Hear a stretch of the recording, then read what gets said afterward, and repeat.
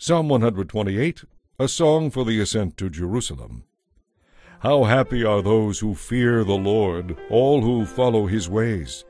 You will enjoy the fruit of your labor. How happy you will be, how rich your life.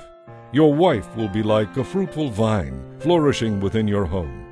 And look at all those children. There they sit around your table as vigorous and healthy as young olive trees. That is the Lord's reward for those who fear him. May the Lord continually bless you from Zion. May you see Jerusalem prosper as long as you live.